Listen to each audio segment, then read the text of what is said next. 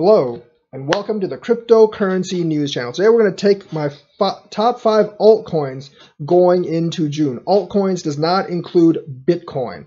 We're going to look at future potential, current trends, and what also like recent performance, because you have to include recent performance, because we're really, most of us here are here to make money. We're not really here for any kind of like idealistic change the world stuff.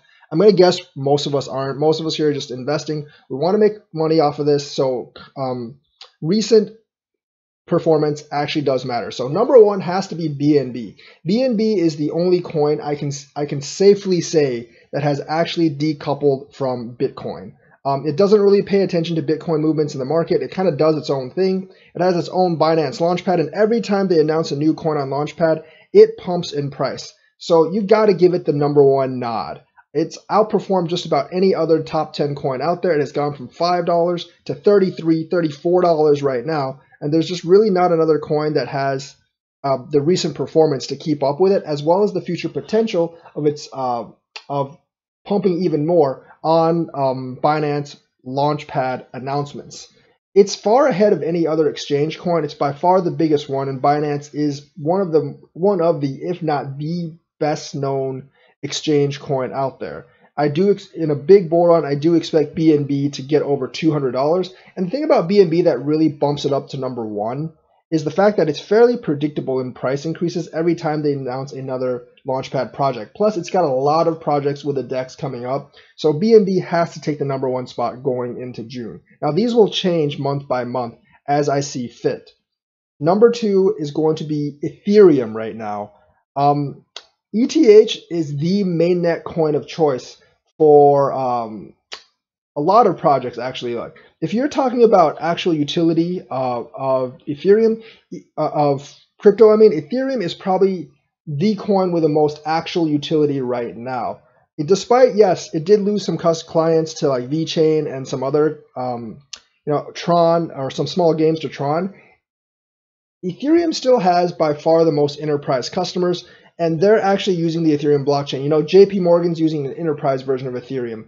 Microsoft Azure has partnered with Ethereum for their blockchain solution, as has Amazon Web Services. I know there's been some scaling issue concerns with Ethereum, but you got to think if Microsoft, JP Morgan, and Amazon are using some version of Ethereum, they've somewhat resolved those issues behind the scenes, because I don't think those giant companies would actually use Ethereum if they really hadn't solve their scaling issues, at least to some degree.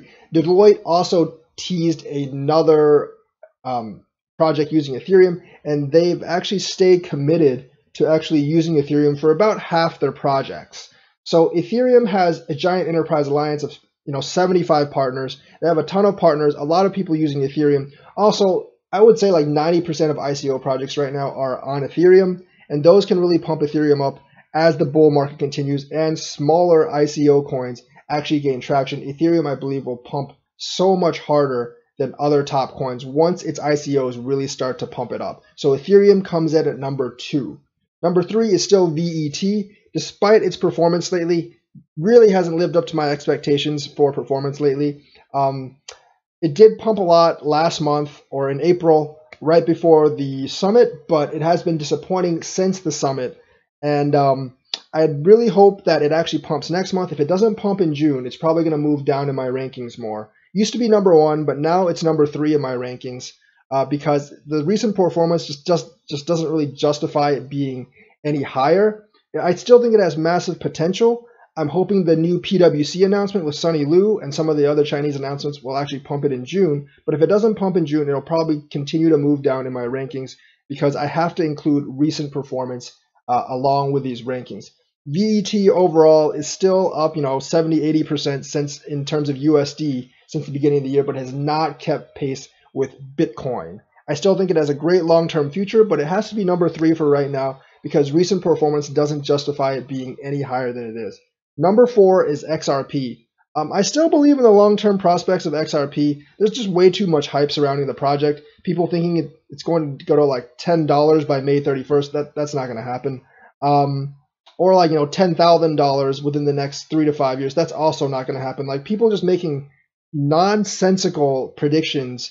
And what I consider basically just flat out lying at this point about the future prospects. I myself are a lot more reserved on XRP. I still believe in its long-term future. I don't know if it'll even break $1 by the end of this year, depending on how Bitcoin goes. I still think they're a couple of years away from really making an impact on the banking business. Taking over Swift is not going to be that easy, but I do believe they'll actually start this year. They'll probably get 1 or 2 bank implementations this year, but for the more smaller exotic corridors, that won't affect volume all that much, but it'll have a good psychological effect. And I do believe the price will go up along with the rest of the market. And if you're looking at long-term prospects several years down the line, I do actually expect it to be somewhat of a disrupting force in the banking market. Do I expect it to take over the entire banking ecosystem? No, I really don't. But I do expect it to carve out its own niche, its own share, in a couple of years. So if you're looking for a long-term hold, XRP is still an excellent long-term hold. I do believe you can eventually make maybe like 20x on the investment if you're willing to wait a couple of years. Now, it can come before that on a big FOMO, but really in a big FOMO, I think holding any of the top 10 coins outside of Tether will do you well, because the price of any of those coins besides Tether will skyrocket in a big FOMO. So you have to really take the FOMO element out, because if you include the FOMO element, like every coin's going to perform the same in a FOMO. They're all basically going to skyrocket in a FOMO, so it doesn't really matter which one you hold. That's not specific to XRP, but if you're looking for a long-term utility coin, if you're willing to wait, 2, 3, 4 years, maybe 5 years, I think XRP will get you a lot of returns on investment, and based on their partnerships, it should be a safer investment than most other coins. So that's why XRP slides in at number 4. Their performance over Q1 of this year has been the worst out of the top 10, so it does not justify a higher position for XRP at this moment. Number 5 is LTC, and it's only here because of the halving in August. I don't really know about the long-term prospects of Litecoin. I don't like the fact that Charlie Lee dumped all his Litecoin and has no skin in the game anymore. But Litecoin, because of its halving and its recent price performance, has to slide in at number 5. Out of the Bitcoin forks, I probably like this one the best. I mean, there's a case to be made for Bitcoin Cash, obviously. But Litecoin is obviously, it is used as a base pair in a lot of trading places. I mean, it went up from like $33 to $115 this year. So you can see that there is future for Litecoin. They have that partnership with TokenPay. They're trying to get a banking license or whatever. I haven't really heard of, and they're trying to partner with Nimble to actually have some kind of security within the Litecoin infrastructure, or privacy within the Litecoin infrastructure. They do transfer faster than Bitcoin, and Litecoin is usually one of the first coins accepted outside of Bitcoin at many exchange listings and other places. So Litecoin, I think, has a future, and especially up until August, it's probably going to remain in my top 5, because I believe it's going to be at least a solid 150, if not greater, in price by August. So that is why Litecoin slides in at number 5. So that rounds out my top 5 altcoins. So number 1, again, BNB, number 2, Ethereum, number 3, VET, number 4, XRP, and number 5, Litecoin. That is my top 5 coins of choice for now. Let me know if you agree with me. Check out, please like and subscribe, and hit that notifications button if you like my content.